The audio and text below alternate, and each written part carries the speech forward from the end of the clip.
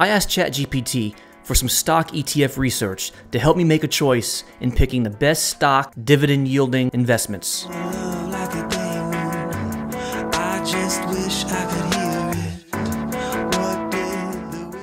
Okay, wow, I'm familiar with all of these. It's a pretty good choice. Let's just take number 3 for example, because I personally invest in the SCHD. I'm here on seekingalpha.com. ChatGPT said SCHD, the Schwab US Dividend Equity ETF, is a good one. Let's see what it says here. So I'm on the information page for SCHD. According to Seeking Alpha rating summary, buy.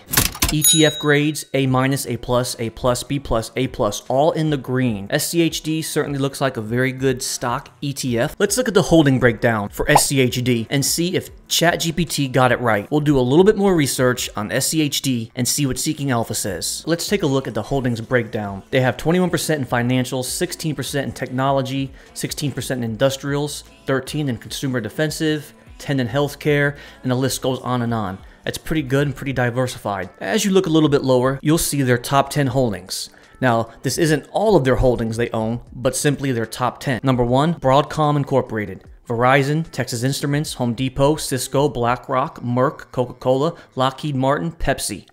40% of their holdings are in those top 10 holdings. Now, when you buy an ETF, what that essentially means is, right now SCHD is around the $76 to $78 mark. Now, when you invest in the ETF, that essentially means that one share of SCHD means you own a lot of small, very small shares in these other companies.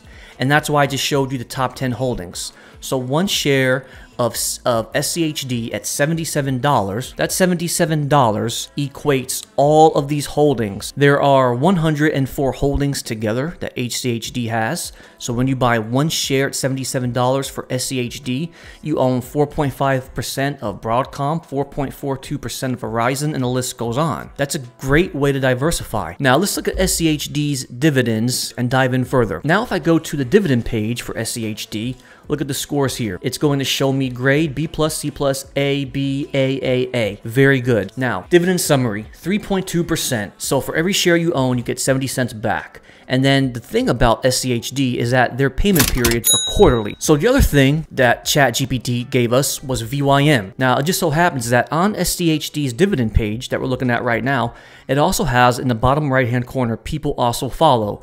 And there happens to be VYM, Vanguard High Dividend Yield, and also JEPI, VIG, and DGRO. ChatGPT did give us exactly what we asked them for. Here's the profile comparison for these funds. You have SCHD, VYM, JEPI, VIG, and DGRO.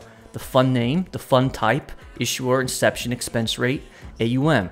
And as we go down, we can look at the ETF grades of each one, how they're trading, the dividends for each one. So you could see 3.2%, 2.93% for VYM. ChatGPT did not mention JEPI. I mainly recommend JEPI, JEPI, for those who are closer to retirement. Now that's because a fund like JEPI is designed for higher dividend yields, but less long-term growth, whereas SCHD is going to provide you with both. It has a lower dividend yield at 3.28%. However, it's going to be a better stock to have for longer term growth. Let's just say I narrowed it down to 2 ETFs, SCHD and VYM.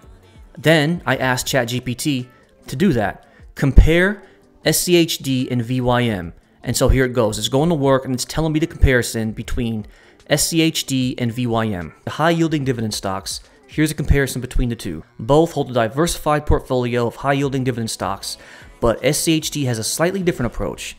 SCHD focuses on companies with a long history of steady and growing dividends. Meanwhile, VYM focuses on companies with high yields. Now let's see if ChatGPT can provide a better description of the difference between SCHD and JEPI. So I just asked ChatGPT to compare SCHD and JEPI.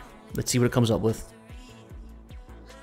SCHD and JP Morgan Equity ETF, JEPI, are both exchange-traded funds that offer exposure to dividend-paying stocks. Here's a comparison between the two. Both SCHD and JEPI hold a diversified portfolio of dividend-paying stocks, but SCHD has a slightly different approach. SCHD focuses on companies with a long history of steady and growing dividends, while JEPI focuses on companies with attractive valuations and earnings growth potential. So sort of what I said earlier, whereas SCHD is designed for a longer term investment that's going to have more growth, and JEPI, J-E-P-I, is constructed to have a higher yielding dividend now, but over the long term it's going to have less growth. So that's why a lot of times JEPI is recommended for people who want that income now, specifically if you're going to be retirement age and you want to live off of your dividends, because you're less concerned with long-term growth and more concerned with yielding money now. I'm going to ask ChatGPT to explain something to me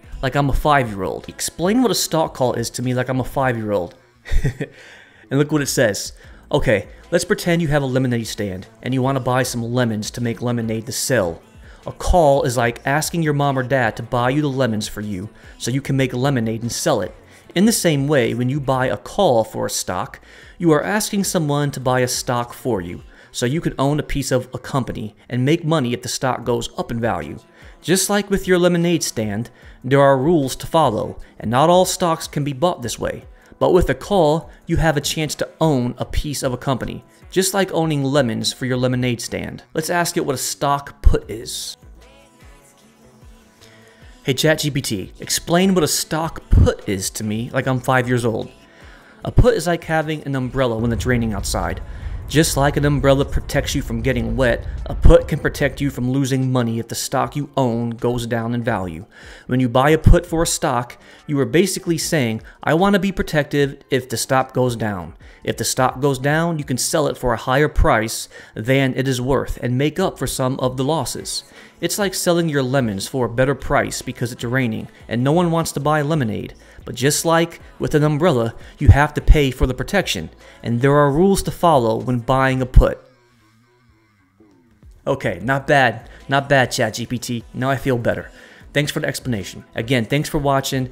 Please hit that subscribe button. Your support is very appreciated, and I'll see you next time.